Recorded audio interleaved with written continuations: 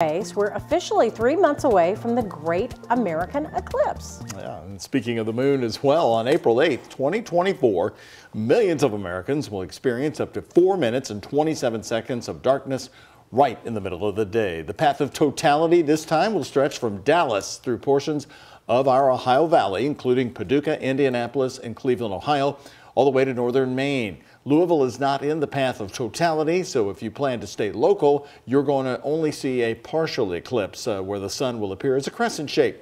So it won't be total darkness here. You can expect totality near far western Kentucky and south central Indiana from 3:02 p.m. to 3:05 in the afternoon.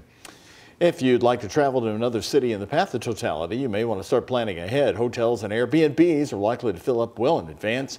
If you miss this one, you're going to have to wait 20 years for the next one.